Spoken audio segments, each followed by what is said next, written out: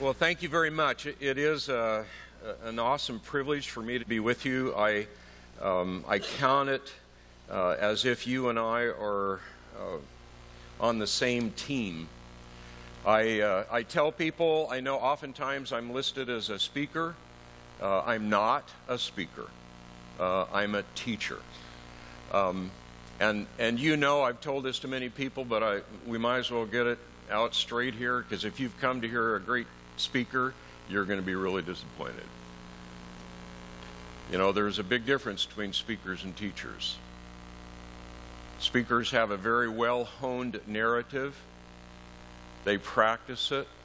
They run through it. They have a start time and end time. And throughout that speech, they'll take us to the height of emotion, and we'll laugh. And then they'll drop us to the bottom, and we'll cry. And then they'll take us to a place where we don't know whether to laugh or to cry. And then just as the speech is about to end, it rises to this great crescendo, and we rise to our feet in great ovation. Teachers aren't like that. Right? We just teach until the bell rings, and then we quit. See, I don't care about moving you emotionally. I don't care about moving you emotionally. And my guess is you don't care about moving your students emotionally either. What we care about is the deep transformation that God does in the life of our students. But more than just a teacher, I now see myself as a tour guide. That's all I am, because it has nothing to do with me. People don't go on a tour because of the tour guide. They go on a tour because of the jewels in the cave. And that's all I am. I feel like I'm just a tour guide pointing out the jewels in the cave. And the jewels in the cave are all about Him. That is ultimately what we do. If we want to teach that which is ultimately the best, the ultimate, the source of all truth, we point people to the very nature and the very character of God.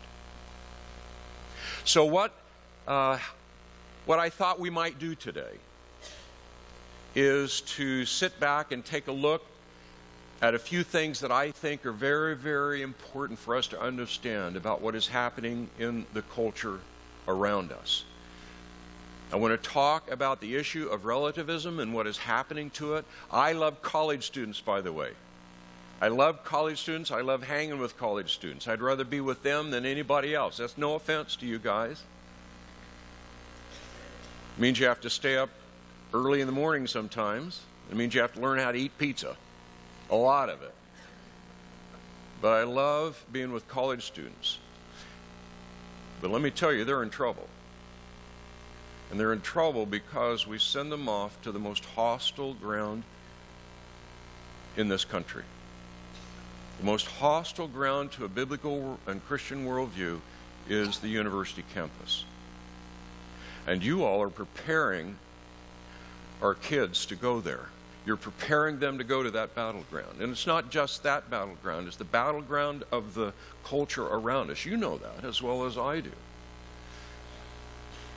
And I spend a lot of time one-on-one with the students, because the program I'm involved with undergraduate students is an immersion program. It's not just a standard college deal where they show up or don't show up.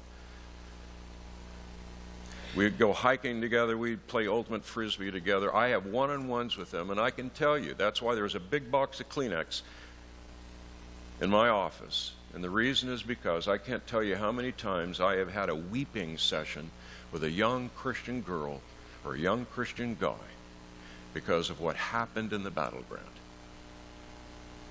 And one of the things that I see over and over again is that we have been so infiltrated by the world that we often don't recognize it. I spent 20 years in the Air Force. A lot of that time is spent training on what does it mean to be a warrior. And one of the things that is important is you have to understand the enemy. If you don't understanding the times, remember, as you're probably familiar with, the description of the sons of Issachar, those people who were mighty men of David, who came along David. Remember this amazing thing. David was anointed as king, but he wasn't accepted as king.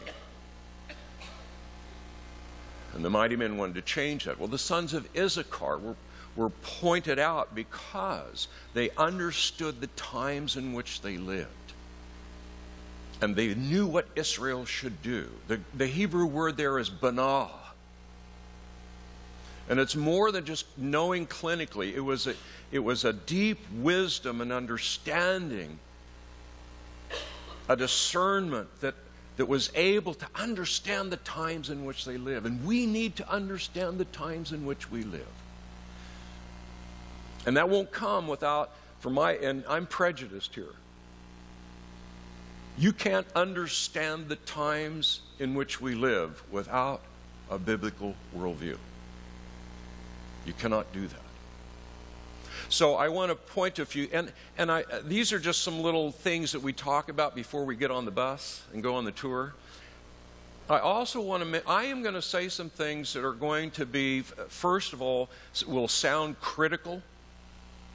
And I am working, my personal walk, I'm working on not being a critical person. Because one of the characteristics that I begin to see over and over in my life and in evangelical Christian in general is that we are no longer a people of hope. In 2 Peter it says that you and I are to honor Christ as holy. How? By always being prepared to give a defense to anyone who asks you for the reason for the hope that is in you. I've been asking evangelical Christians for a long time. I said, when was the last time somebody asked you for the reason for the hope that is in you? And you know what they say? Never. There are a couple of reasons for that. We'll deal with one of them. We don't build relationships with people. That's what's one of the things that's happening in our culture, that we're destroying relationships. But number two, we have become less and less a people of hope. You know, really, oftentimes we act like doom and gloom and agony on me. And so I'm going to say some things that they will sound critical, but I'm saying those primarily from the standpoint, I don't know if I had it here, but this is not a point of finger at a current president, because back when I was in the White House, I remember reading a State of the Union by the president who is in office at that time. And I wept in my soul. And the reason was because I said, this isn't the state of our union. Do you know what I mean by that? It is time for us to stop talking in political power terms. It's time to stop and say, folks, this is the state. This is the state of our union. Because if we don't recognize the state we're in, then we'll never be able to change. We'll never be able to go in the direction that God is calling us to go. So I will say some things that will sound critical, but I want them to be received, and I want to say them in a way of simply looking at reality, okay? We live in a culture, if you don't recognize it, don't understand it, we live in a culture of public atheism. Public atheism. You and I are allowed to have your own private beliefs. You can be a theist privately. But from a public standpoint, we have rejected God. You cannot bring into the public square your biblical worldview to argue from that. We have to recognize that. We're going to have to accept the fact. We have changed so drastically in this culture that we have rejected God publicly, in the public square. We are an atheistic country. I hate to even say that. I hate the sound of it. But you and I know you cannot argue from a biblical worldview in the public square anymore. First of all, you won't be given the time to do that, right? And I counsel my college students all the time. They want to say, oh, we can go on this show and so forth. I said, think through that. Because it used to be, years and years ago, even though we've never been a perfect nation, we have never been. We've had some horrible sins in the past in this life. But there was a general consensus of a biblical worldview. And there was a day when a soundbite would cause people to go to their knees. Why? Because a reference to a scripture or appointing a brother and sister to the Lord in some way would convict us and we would drop to our knees. My friends, we don't have that anymore. In a soundbite world, it doesn't work. You're not given the time to go back and build. You know what I'm talking about? To build the case, to build the foundation in your argument. It will only be taken as a pearl and trampled under feet. Now, that's not to say that we then walk away from the public square. I'll be the first to say we can't abandon the public square, but we must go with wisdom. We must be wise as serpent, if we understand that phrase correctly. Not to be a serpent. We need to be wise in how we proceed in the state of our culture. We need to understand the times. We need to bana. There is a deep relativism. It's like a disease. It's the silent killer that has crept into our nation. I want to speak about this. I want to teach about this. I want to take us on a tour about this, and we'll probably do it mainly this afternoon, because this morning we have something more important that we need to do with ourselves, to lay a foundation. It's a part of our biblical worldview, but it's a foundation that's necessary before we can even deal with these things. And that is what we're going to do. And the first thing we need to do then is to talk about the loss of the meta-narrative that has occurred in our culture. And it not only has occurred in the public realm. You know what I mean by that? There is a public realm and there's a private realm in our culture. That's what we were talking about before. You can claim to know God in the private realm, and you're allowed to do that. You know, we still live in a nation that is relatively free. You can have your personal beliefs, but you cannot take that to the public level. And so, when we talk about the loss of meta-narrative, we're talking about the loss of the meta-narrative at the public realm, but it also is the symptom of the loss of the meta-narrative in the private realm. Just as we can say that the public deep relativism that we see is a symptom of a relativism that is creeping into our own life and into the life of our students. My family has a tradition. It's been going on for a number of years. For Christmas, mainly I get a jigsaw puzzle. And we've been doing that for years and years. And over the Christmas holidays, we would put it together. And then after a while, my wife decided that I was putting together the puzzle too quickly. So one year, my wife gave the present of the jigsaw puzzle without the picture. Just the bag of puzzle pieces. She thought that was clever. Now, it wasn't really mean. It was just upping the challenge a little bit. But what if my wife had given the bag of puzzle pieces to me and she'd thrown in some other pieces from another puzzle? Ooh. That would be mean.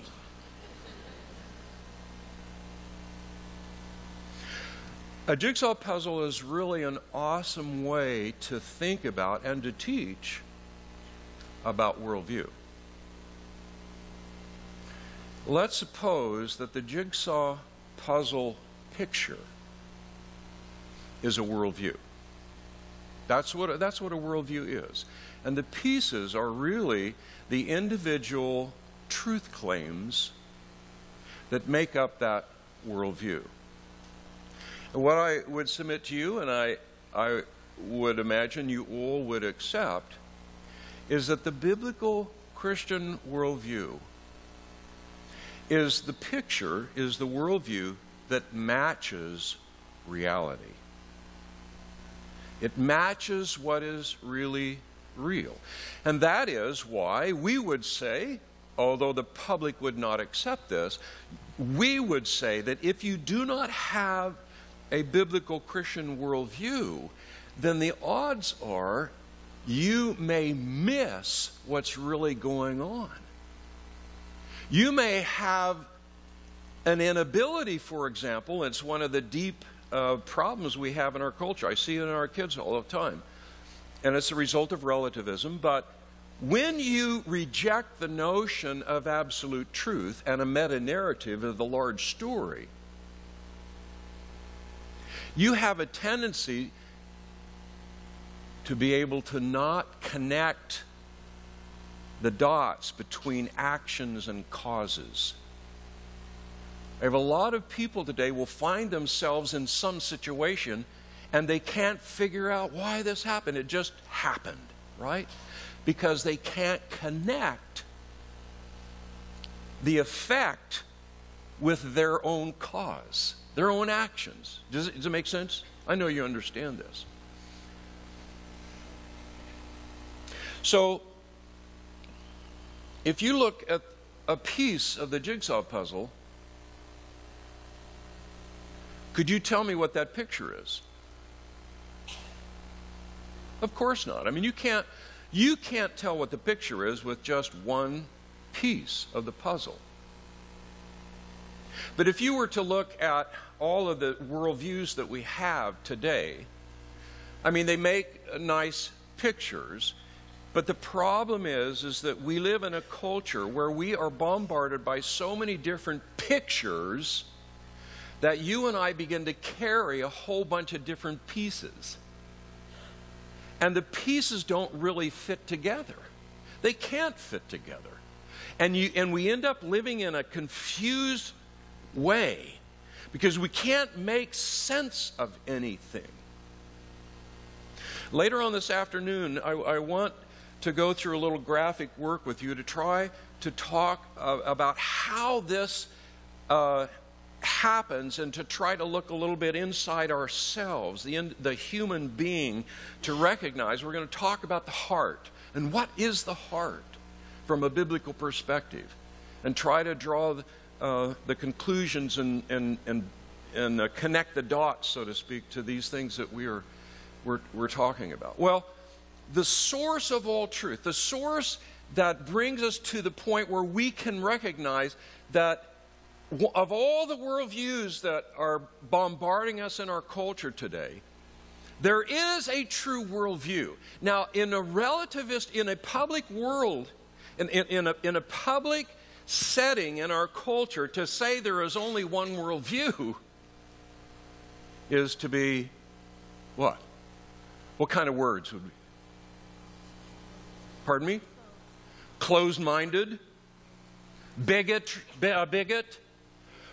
All of these things that would be late. Why? Because publicly we have rejected the meta-narrative and the God of the meta-narrative. So that's why you can't speak of those things. But here we will say that one of those is a picture of true reality. And that is the biblical Christian worldview. Now, I'm going to tell you right now, to say that statement, what I just said, even with some very high select Christian college students, it irks them. Maybe it even irks you.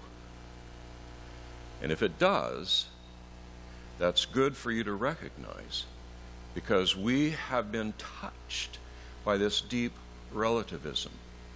And to say that there is only one worldview that perfectly matches reality in the world in which we live sounds arrogant, sounds bigoted. Does it not? Of course, because we live in a culture that is radically changed. So we recognize that the source of truth, remember when Jesus said, I am the way, the truth. If Jesus is the truth, then that tells us worlds about what truth is. It is divine. It is not relative.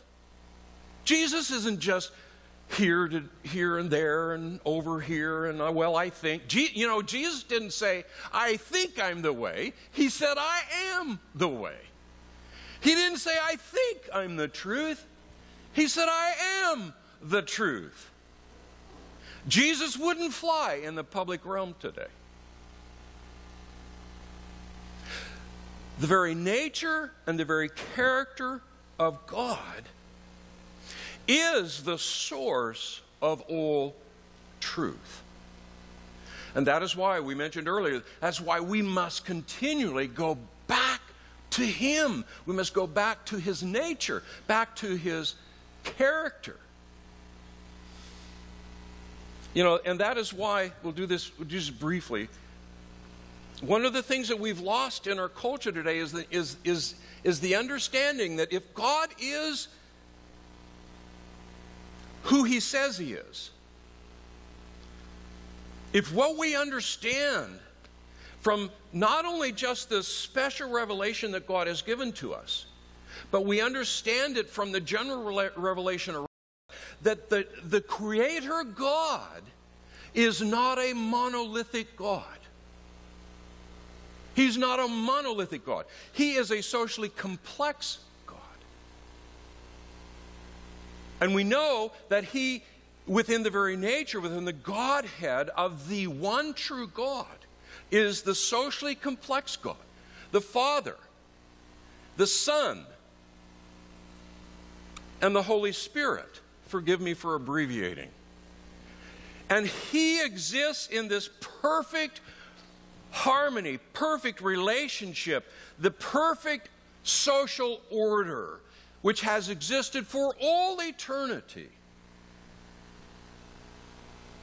And if we understand that of the Creator God, of the very nature of God, then now all of a sudden it makes sense to look at the reality of the world around us, that we would find a universe filled with diversity and unity. The unity of diverse pieces and parts is the fundamental description and essence of our universe.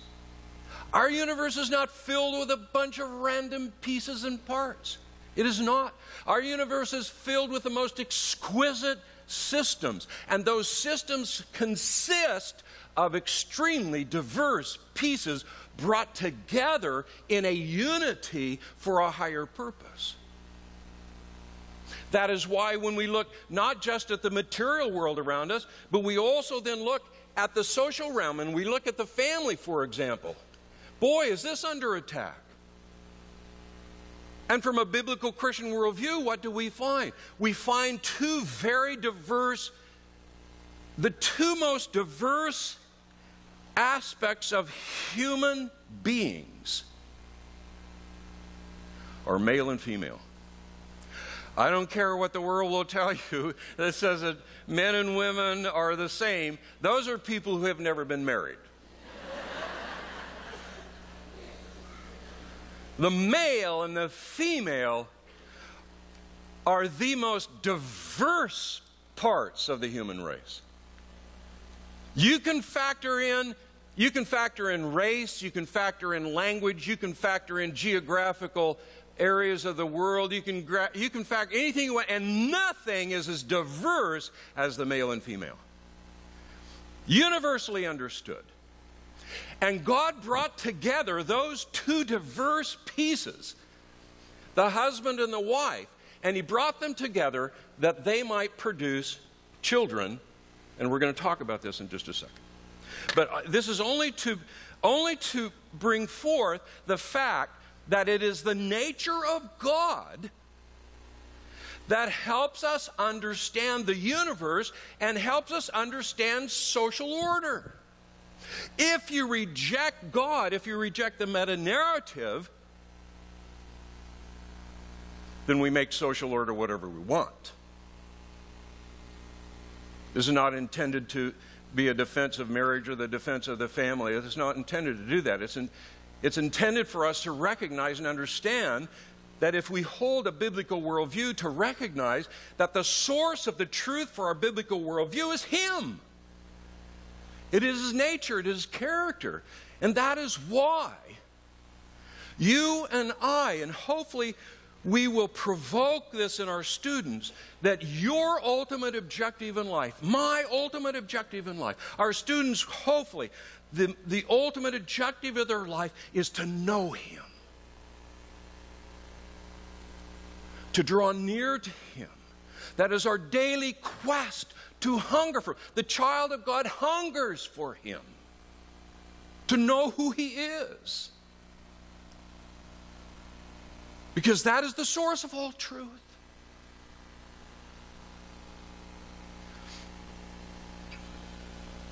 And that is why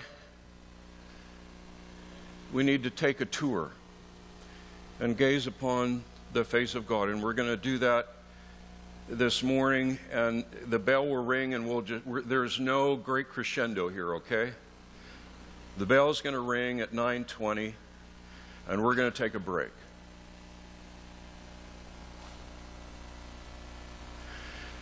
I was privileged to take a tour myself down the Grand Canyon, into the Grand Canyon. 7 days, 7 nights on 2 baby blue World War II rubber rafts. Over 150 miles, 150 rapids. It was an awesome trip. If you've been to the Grand Canyon, you haven't been in the Grand Canyon. I don't mean to be critical there, but it is an awesome experience. And when I say in the Grand Canyon, there were times where we were really in. This is one of the rapids. We had two rafts. I took a film crew down on the second one, and we took some shots of the sister raft after we'd gone through. We'd pull over and spend the nights on the sandbars. This is the Little Colorado River. That is the color of the Little Colorado River. This is moi. We'd climb up, take side trips up side canyons. We were there primarily to look at the geology. I'm hoping, this is not an advertisement, but I'm hoping to create a little series called Listening to the Canyon, to talk about the difference between the standard geological story and the reality of what we see in the canyon, because what we see in the canyon doesn't match the standard geological story, which trips many of our students up in college. And it was an awesome trip. In fact, I need to tell you that after the first day, our tour guide pointed to me and he said, "Tackett, you cannot use the word awesome again for the rest of this trip." And the reason was because on every bend I'd say, "Awesome." And we'd go up these little side, I'd say, "This is awesome." And he said, "You can't use that word anymore."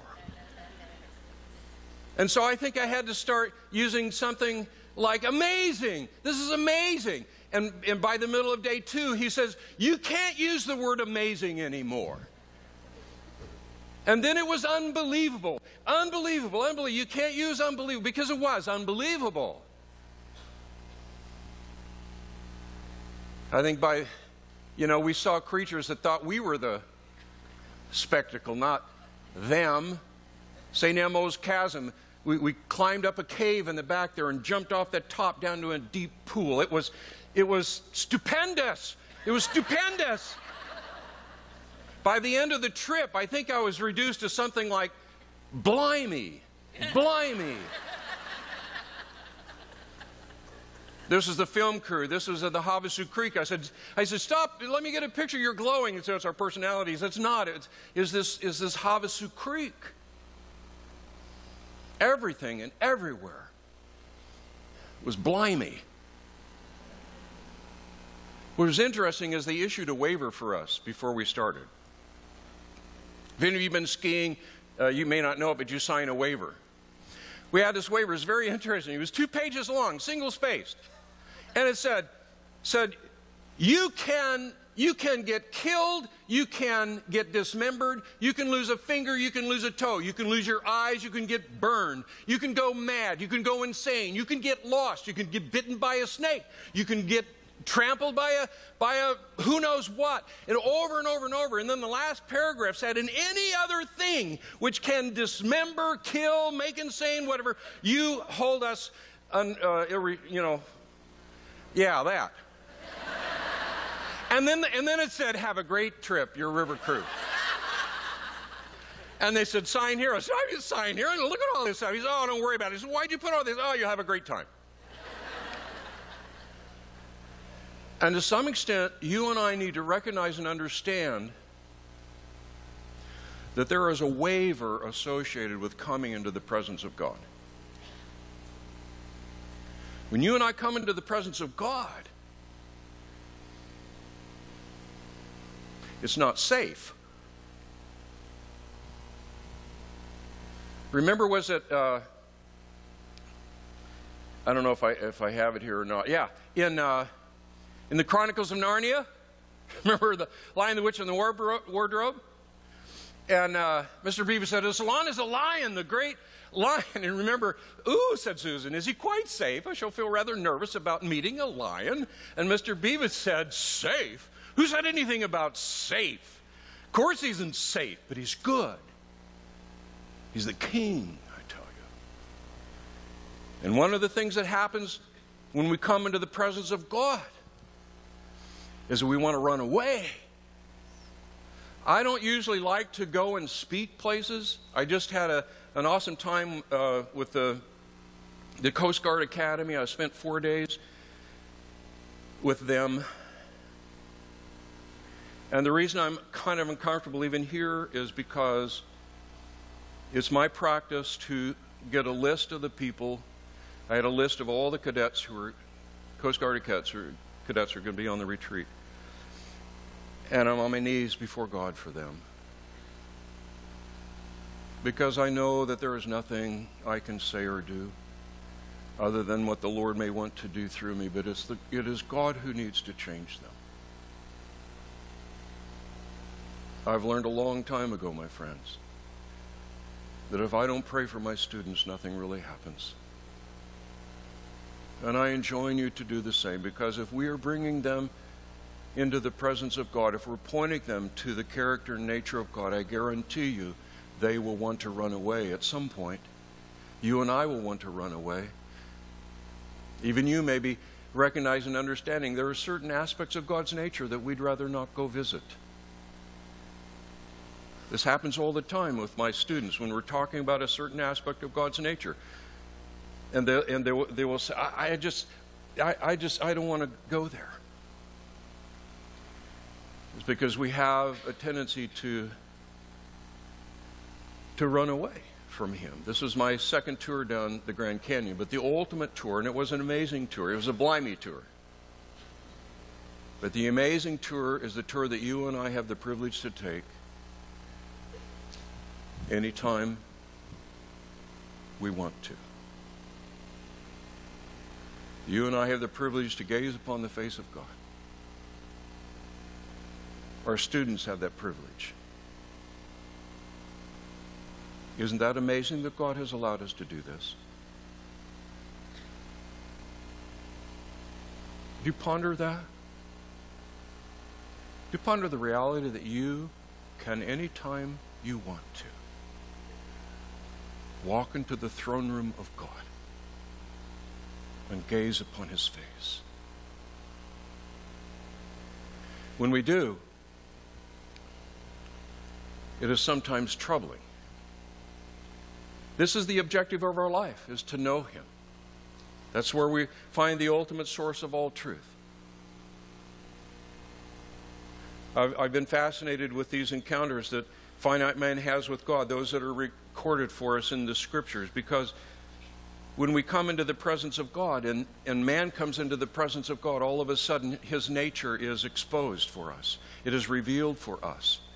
And those of you who've been through the Truth Project, you'll know that one of my favorites is the encounter that Isaiah had. And there was a waiver that should have been given to Isaiah before. Remember? And of course, you know, Jacob encountered God. Remember, he went away limping, but he had a new name. He rewards those who seek Him.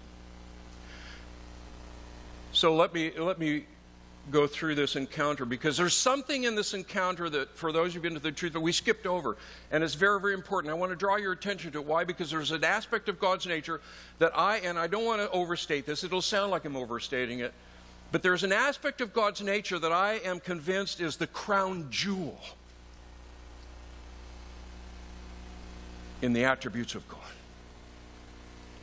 And I know we should say that with some fear and trembling, because it implies you can somehow rank order the character of God. And I know you can't do that, but this is like the crown jewel. That's what we're just going to peer at. We're not going to go the whole way. We can't. We just don't have the time to do that. But I want to introduce you to it just as a glimpse. And that's what we're going to look at this morning.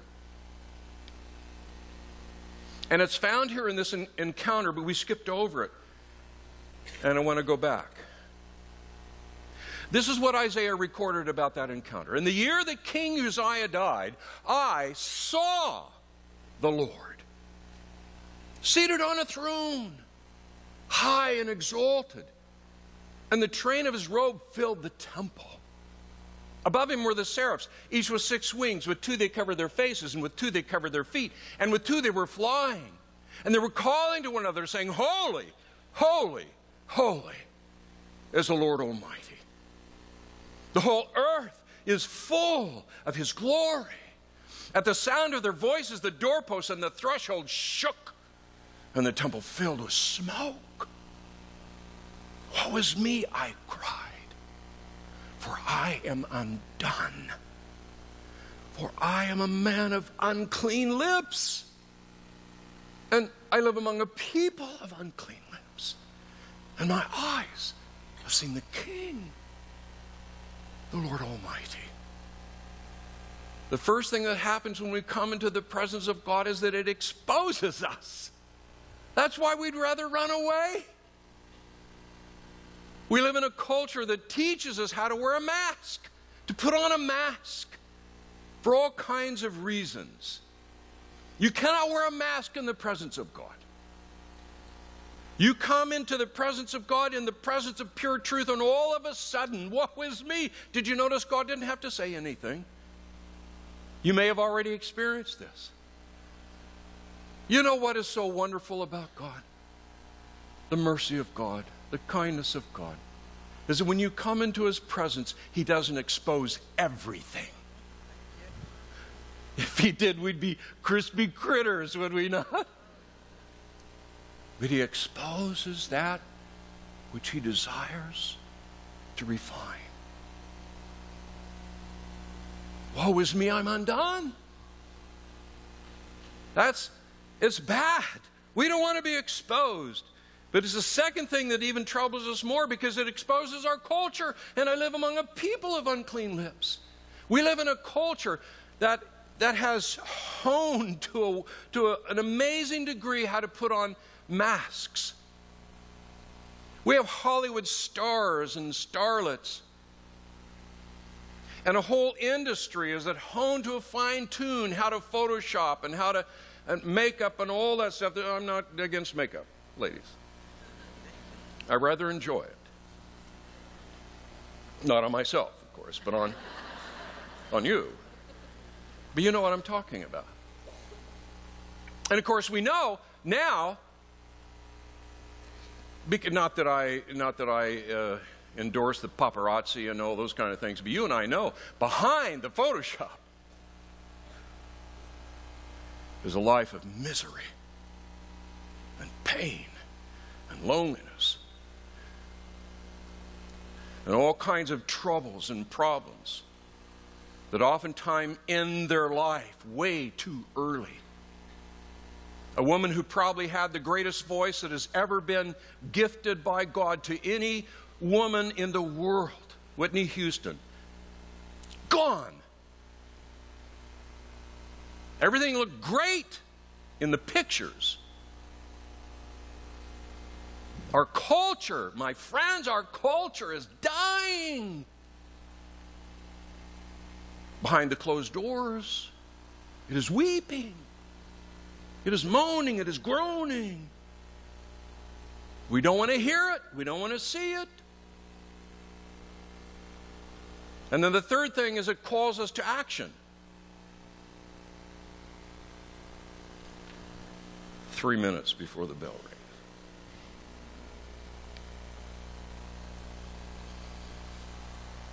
Then one of the seraphs flew to me with a live coal which he'd taken from the altar with tongs.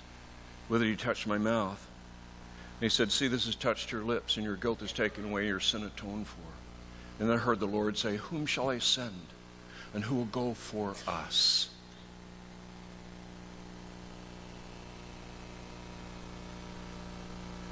It calls us to action. But there's something strange about Isaiah's encounter. I'm going to put it up here, and then we're going to take our break, and you can think about it. What's strange about the words of God? Let me give you a hint. It's found in these words. Then I heard the voice of the Lord saying, "Whom shall I send? And who will go for us?" What is strange about this? And the reason we ask these questions, my friends, is because as the child of God, we want to know. Why does he say what he says? Who is this God? Remember William Wilberforce? William Wilberforce was changed by God.